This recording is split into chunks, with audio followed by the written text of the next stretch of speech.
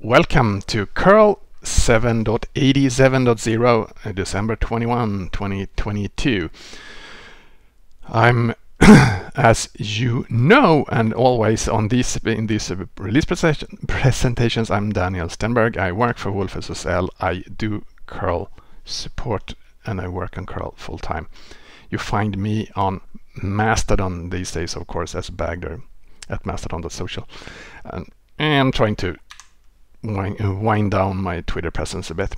So today I'm going to talk about this release, as usual, like a few numbers about what's happened in this release cycle, security stuff, features, a bunch of bug fixes we've done, some of the removals that are pending soon and coming soon, and a little bit what's possibly coming next, the next version number, and some of the features we are looking at implementing. So this is release 212. 212 releases, yes. And this time the curl team or the participation has been contributed by 83 different persons, and out of them then 40 were new and never helped out before. I haven't been credited before at least, and 2,771 persons in total, quite a lot of contributors. So 42 of those wrote code or wrote commits that have been merged into the code, 20 of them new. So we passed 1,100 commit authors this release cycle. Very cool. And of course, we follow our regular release cycle, or we did it this time again. So we are at 56 days since the previous release, and we are now also in total more than 9,000 days since inception, since the first curl release, 9,042 days actually. So a long time.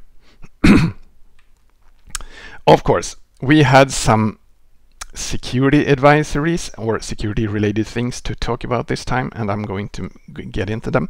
I just then want to emphasize that whenever you want to read about curl security advisories, you of course do it on the curl site, and this is the URL in the bottom there, curl.se/docs/security.html. Other sources are usually less thorough and careful about the details and specifics. So we did this. This is the first one out of 2 security advisories this time. I call it another HSTS bypass via IDN.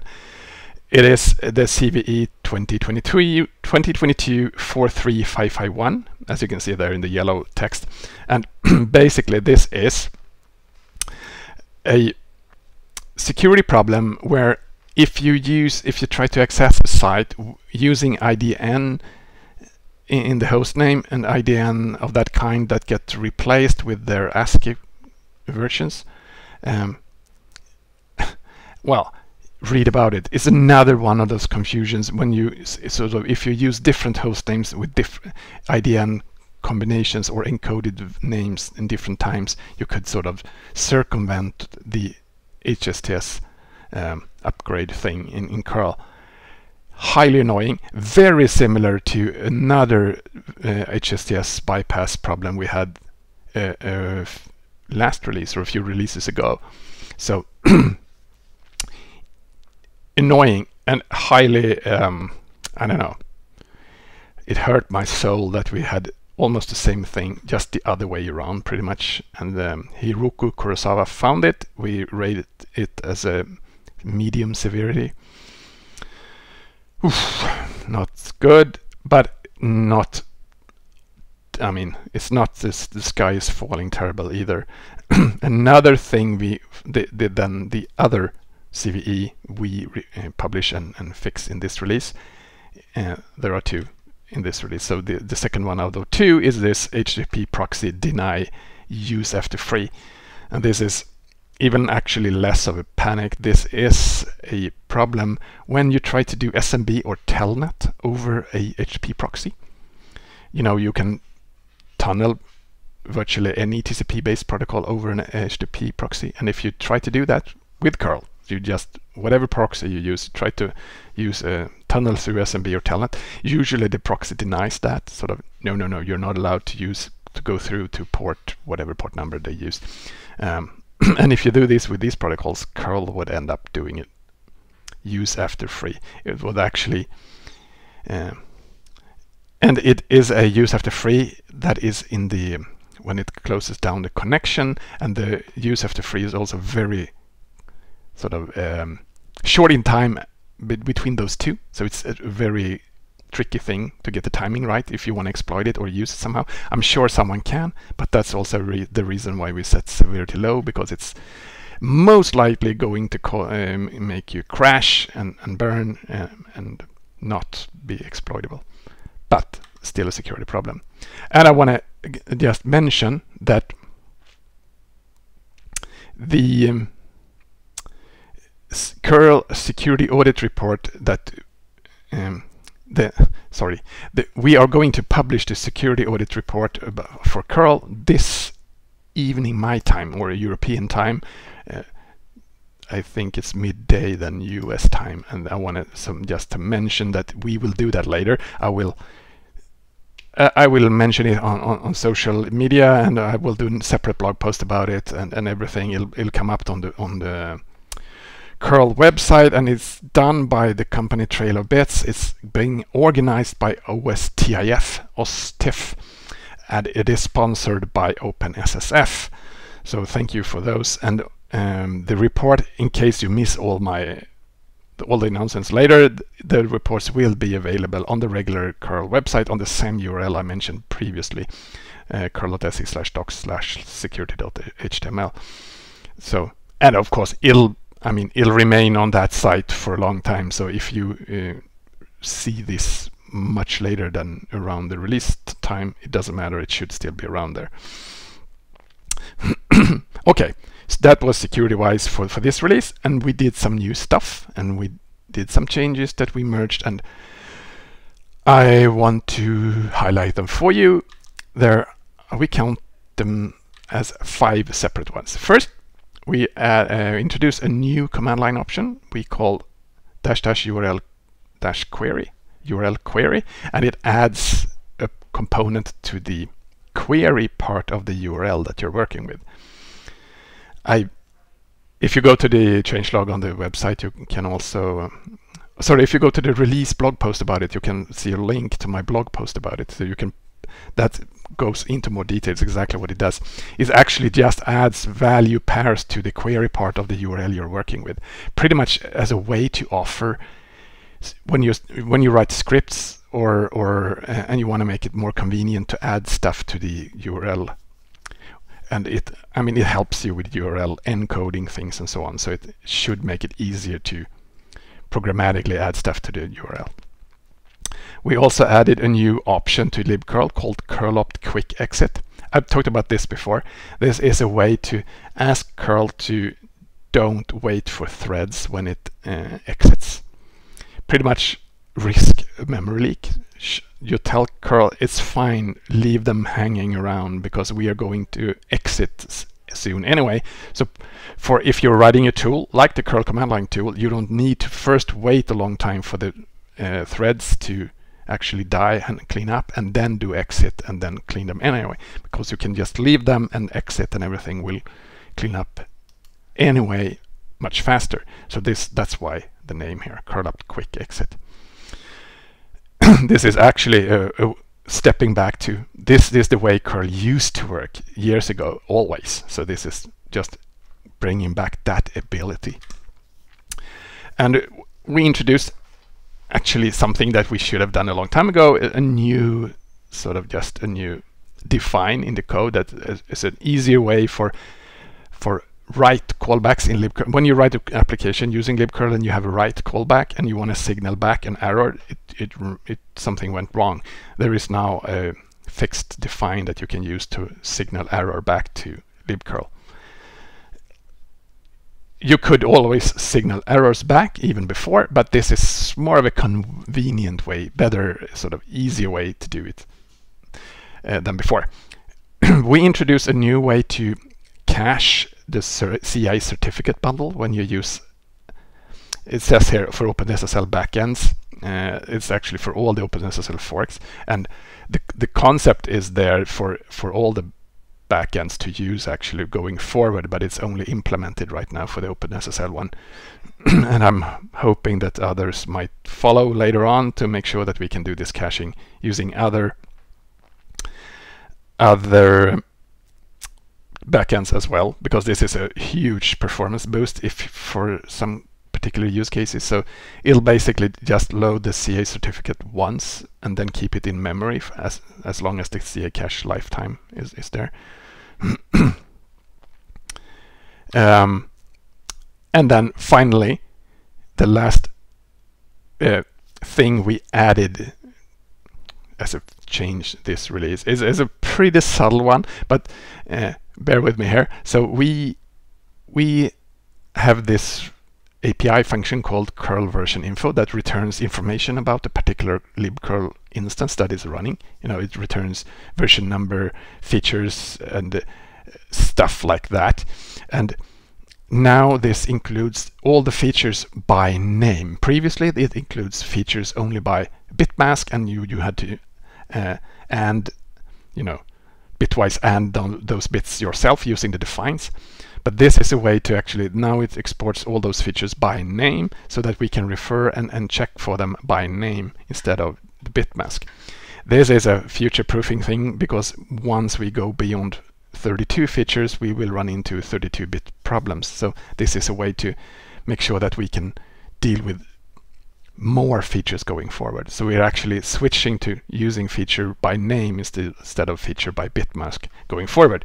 And this is a small step into that territory, so that it'll be a better path in the future, pretty much. So okay, I just noticed a little thing here. Okay, so we're at 155 bug fixes this release, and I'd say this is an ordinary amount, quite a lot if you think about the number, but of course we have big fixes and very tiny fixes, and they're all bug fixes. And some of them I want to talk about right now. I think about 22 of them, so let's get into them at once. We fixed libcurl, of course, so I have a bunch of things that we did that fixed libcurl.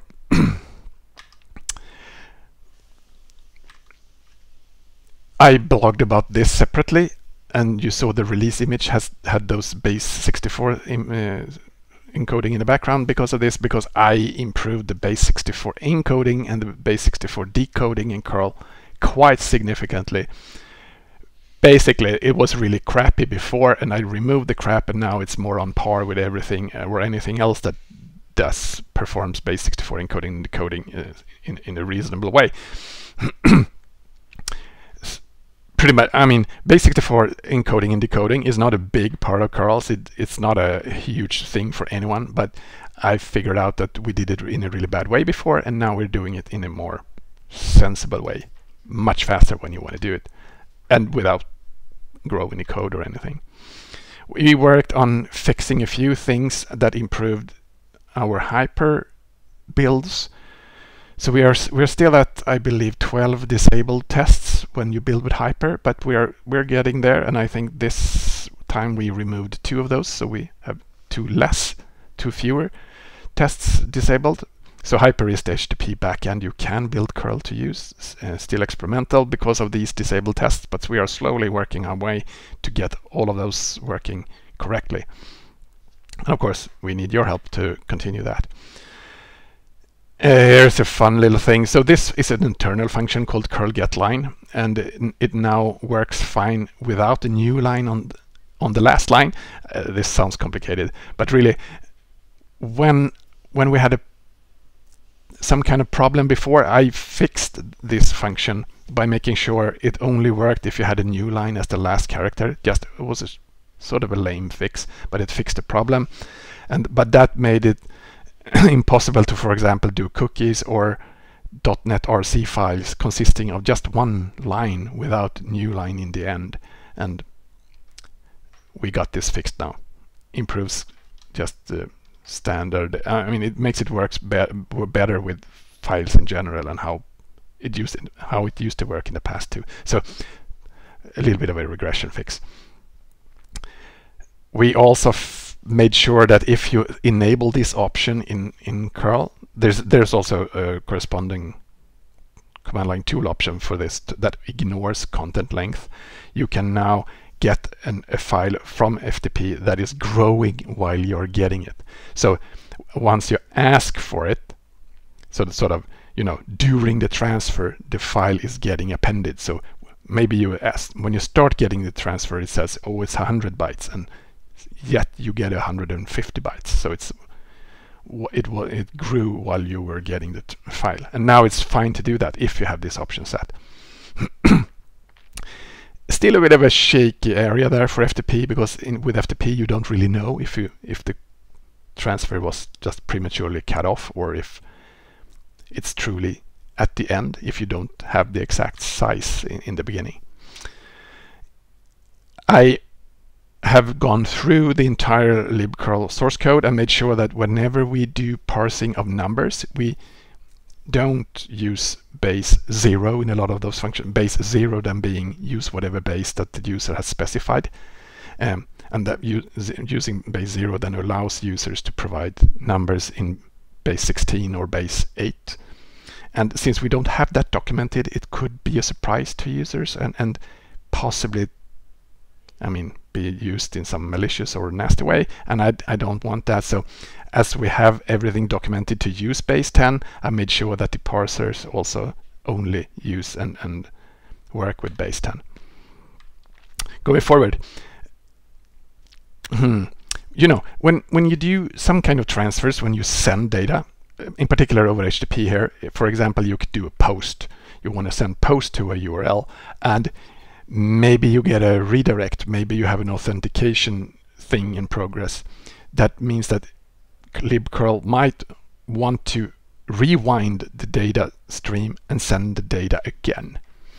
So you send a post, you have to rewind and send the post again. That's not always how it works, but it can work like that. And previously, curl would do that rewind at the end of the initial request, so that it would be ready for the next request. And we have now changed that, so now it doesn't actually do that rewind at the end of the first request. It'll do that in the beginning of the second request. And why does this matter? It matters because sometimes that second request is not performed. For example, well, let's not go into exactly why, but when that rewind also doesn't work, because maybe you were reading from a pipe or something that you cannot rewind, it's much better to not have the error in the rewind in the beginning of the first request instead of so by postponing the rewind, we can avoid the problems in those cases. A very complicated thing, but I think an improvement in general. Whenever OpenSSL returns an error, or OpenSSL, or one of its forks, I should say, because we support 4 different flavors of OpenSSL, right? OpenSSL, BoringSSL, LibreSSL, and QuickTLS. So they provide really cryptic error messages in general. The error messages are often really hard to understand. What are they talking about? And now we prefix those errors. So when we report an error that we get from OpenSSL, we prefix the error with the library/version. So the library being the specific OpenSSL fork name and the version runtime that is being used, just to help the user understand that this error message that we don't understand comes from this version of this library. I fixed RTSP authentication to work again. This has been broken for a while, maybe a year. I don't remember exactly when we broke it, but basically it worked because it would piggyback internal functionality in a little bit of a bad way. So when we cleaned up something internally, that started to fail, and it took a while until someone fixed it. I eventually did. I also improved the WebSocket API handling a little bit. Now I went through and make sure that we act correctly when the connection is closed. I think in most cases at least, and I've documented how it works and how it's supposed to work and how it's exposed in the API. So going forward, please try it out and tell me how it works, and if there's more to fix, let's fix them.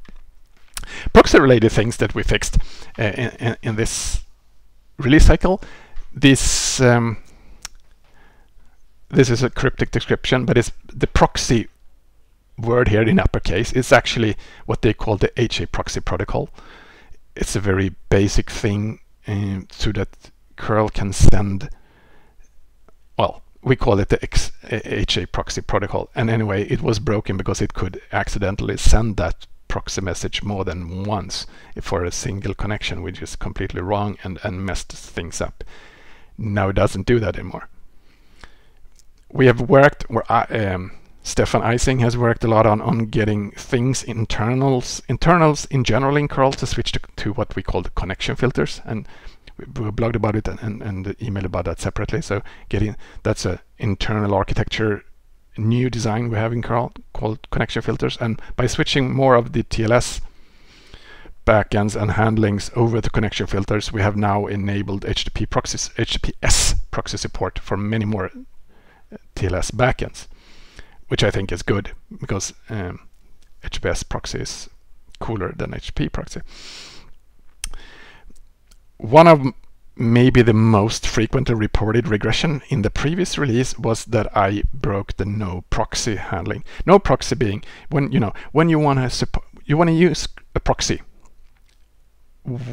of some kind, and then you have this extra option that says do not use the proxy when you connect to these particular hosts or patterns of hosts or IP addresses and everything. And I modify that handling in the previous release. I actually also for the first time added a lot of test cases for that handling, but it didn't matter because I broke it in several ways anyway, in spite of my added test cases and everything. So I had to fix that in several steps, and now I'm pretty sure that we have brought back the functionality and restored it exactly as it was in 785.0 and before that. So I'm crossing my fingers. I hope this is fine. I think it is, and it's documented and it's even more tested now. And yes, we also fixed the IDN handling for proxies because we had IDN problems before. I mentioned these idea circumventing HTTPS with the IDN, blah blah blah. We had it again in this release, and when I fixed it previously, I then accidentally broke IDN for proxies because complicated stuff. I think it works again now properly for proxies, but who uses IDN for proxies? Come on, some do. Okay. Some of the tool fixes. This is, I'm a little bit surprised that we haven't had this reported before, but anyway, in curl we more or less accidentally supported or used the user's locale when we read decimal, well, floating point numbers, right? So if you would set maximum time, for example, to allow the curl tool to work, -m, you would use 3.41415 seconds, like with a fraction of a second in that number. When we would parse that number, we would actually accidentally, I would say, use the locale and not the --c local for the number parser. And why does this matter? Well, it matters because the decimal separator is then different in different locales, right? So if you would, for example, write a script using that, you would use 3,14 or 3.14, depending on which local you're in. So the script would actually break depending on which local you were using. Completely silly. But now it's actually using this C locale by force, so which means that it's using the American style of floating points. So you should use a dot now, the period, not the comma. And if you look at Wikipedia, you can see that roughly the world is split in two. Should you use a dot? Should you use a comma? In curl, we use a dot. I realized that this also breaks then all the users who actually adapted to this and used the comma for their locales. You know, Swedish locale, German locale. I guess a lot of locales where they would use a comma instead of a dot. Is silly. I introduced support for a timeout in the read callback, and this is pretty much, it happens like this. You can, for example, when you were using telnet with curl, you could, for example, set a maximum time. I will only spend 3 seconds on this telnet connection, but then it would still get stuck in the read callback because the read callback didn't acknowledge the timeout. It would just sit there waiting for standard in to do anything. Now it doesn't. So now the maximum time actually works for telnets as well. It should actually work for most kind of operation. I mean, it should make it better for other kind of operations too. We had a minor confusion when you were using this option -D. It's called dump header with the long version. It's actually just save the headers, save the response headers from a transfer into this file. But if you would do multiple URLs, or if you would do multiple -Ds and stuff like that, it was a little bit messed up when it would append and when it would recreate the file. Now it's much better, cleaned up, documented how it works going forward. Someone also noticed, actually this was reported I think 3 or 4 times, that we really messed up. I messed up how the error messages were shown when you would use this -G together with a invalid URL. It would actually say out of memory, while it wasn't out of memory. It was just confusion. So now it says can't do this, the URL is bad, or whatever it says. We also fixed the build in a few ways. We have this script called gen.pl. Not a very good name for a script. It doesn't matter, but it generates the man page, the curl.1 man page for the curl tool. You know, all the 249 command line options. It puts all of that into a single nrof formatted file, 5,500 lines or whatever. We improved the links in that file, which is how it refers. When you mention an option, it should mention the option correctly so that it highlights the option correctly, and by highlighting the option correctly, it also makes the man page version on the website get rendered correctly with correct links and so on. So much better. In particular, the website version of the man page is now much better because it has better and more accurate links. We also fixed this weird thing called, so GDP and Valgrind, and I guess some other tools as well, they support this debug info d underscore URLs environment variable. So if you have that set, it can use those URLs to download data at runtime. And this script that we use that runs the curl test suite, it used to always unset that environment variable because it caused performance problems to someone in the past. Now it doesn't do that always. Now it only undefines that symbol if this new command line option is set. Pretty much a weirdo thing for those of us who run the test suite locally, and usually nobody needs to care about this.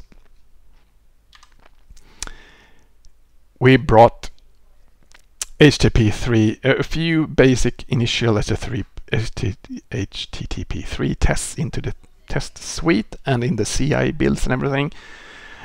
So hopefully this will help us to not break the H3 build as much going forward as often. Finally, I introduced using the correct SO name when building the shared library in the CMake build, which is basically, you know, the SO name. So it's the ABI version of the library, really, so that you can make sure that you get the correct one for your library. It works on Linux and a lot of other Unix systems. It does not work on some more rare systems. yeah, it's been a long time coming. It took some pain to get it done, but now it's there. We also now mark a bunch of options as deprecated when you build. Well, they're marked in the headers as deprecated, but that deprecation thing and the warning system for that only works with GCC and new enough GCC versions, but that's from GCC, I think, version 6, and I'm pretty sure most of us are using GCC version 6 or later anyway, but still only, not with Clang or other compilers, only with GCC. Whew, those were some of the bugs that we fixed in this release. There were 130 something others, of course, so read up the details in the changelog if you want to follow more specific one, or if you have the specific thing you want to learn more about. So we have a few removals pending. They are, I mean, we have mentioned these before, and this is more of an alert and an information campaign to tell you about. We are removing support for builds without 64-bit data types in March 2023. So not too far away from now, in 3 months roughly, then we will remove support for these platforms, or rather that kind of build. So it's only for support with 64-bit data types. That means we will support 32-bit architectures and 32-bit builds still, but most of them have since decades supported 64-bit data types. So this isn't going to change anything for virtually anyone, except for a very few rare systems compiler sets, which for some reason does not support 64-bit data types. But I've tried to ask around. I don't know anyone who actually will suffer from any problems with us doing this. The source code and everything will be better and easier, and we will get a happier life when we do this. We also have removal of NSS pending for August 2023. So if you think that NSS is crucial or very important to you, your application and your life, tell us about it, because otherwise we will remove support of that in August next year. So next version of curl is most likely going to be 7.88.0 unless we messed something up royally in this version, which, I mean, it has happened before, but I hope we don't this time. So in that release, and why we are thinking about doing that bump of the minor number is, of course, that we have things planned pending to get merged. I have this new feature I want to propose, the flag for the URL API called curl-u punycode, which is an option to ask the URL API to extract the URL as a punycode instead of the IDN. If you set a URL or hostname using IDN, you can extract the punycode version of it. Pretty much, if you, for example, want to get a canonical version of a URL, if you perhaps want to compare two different URLs, it's quite impossible to do that if you use them in IDN version. So in that case, you would really want them to get exported or read out again using punycode instead of IDN, for example. And that's why I think we should offer this feature. I have a PR pending for that. We have been discussing and there has been work going on for IPFS support for the curl tool for a long time. Maybe it's that has matured enough now and it's ready for merge. It's not a native support for IPFS. It actually uses a HTTPS gateway instead of IPFS natively, but it uses IPFS URLs in the curl tool, so it looks like IPFS support. We have a file colon directory listing support pending. There's a PR, and that might be ready for merge this time. We have a PR for multipath TCP. It hasn't moved much recently. I haven't seen any activity recently, but maybe we can get that in shape and get support for that added. And of course, I have a PR for adding these things to the curl tool to show the certificates and the number of certificates from the TLS handshake, and by showing, I mean outputting them pretty much in the style how the, you know, if have you ever used the OpenSSL tool? It has a show certs option. Basically outputs the information about the certificates from the handshake and the certificates themselves in PEM format. And the reason why maybe we should add them to the tool and not only rely on the OpenSSL tool is that curl works with more backends, so it would be independent of OpenSSL, and it works for HTTP3 and quick connections as well, which the OpenSSL tool doesn't. So I think it makes sense, it fits, and the support for these powers, it's already present in libcurl, so it's just making sure that the curl tool can access and use and expose those powers in the command line tool as well. So the next version, 7.88.0, is planned for February 15, 2023. And I want to emphasize then that, well, of course, that's the pending release notes. We are going to keep that updated. So if you're ever curious what we are about to ship in the next version, that URL always keeps the work in progress, the pending release notes is there updated regularly. But the next release then, 7.88.0, is going to be the final version 7 curl release. That's the plan, and I really hope that we can stick to that. So that's going to be the last version 7, because after that version planned to be 7.88.0, after that we intend to ship curl version 8 on March 20, 2023. And if you then sort of do the math here, you could see that I mentioned February 15 on 7.88.0, and we're going to version 8 on March 20. That's just, what is it, a month and a few days between those two releases. So there's not going to be a feature window in that release cycle. And of course, version 8 is not going to be any major drama or big bells and whistles included. It's going to be just a bump, but it's a bump to make sure that we can sort of reset the minor number and get started again. Hopefully, it'll also help people to feel that if you're running old version 7 releases, it'll feel old when we get started and working on version 8.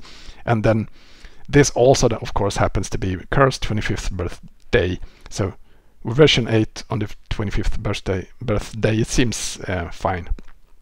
Exactly, and then we can stick to version 8 for forever. No, I don't know. We have not planned any further version bumps or anything.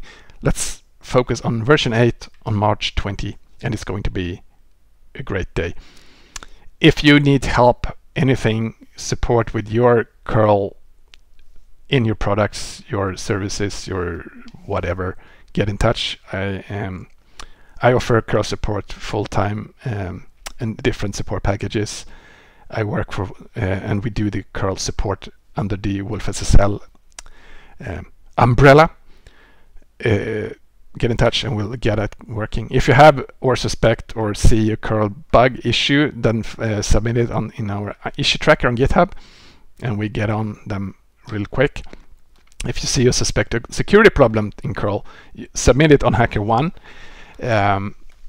on this URL on hackerone.com/curl, and we of course have a bug bounty program. So if we confirm it to be a security problem, we offer you money as a reward for your report. These are the great sponsors of curl in December 2022. Hacks, Fastly, wolfSSL, TeamViewer, Kiray, Corallium, Sovereign Tech Fund, and Elastic are the big ones, or the bigger ones. And of course then we have a set of silver sponsors at the bottom of this slide, as you can see. A bunch of them, and they really help us run curl and pay for things that we need to pay for. So thank you for helping us. And this is curl for this time, 7.87.0, and I hope I will see you in another 56 days when we do the next release. Until then, bye.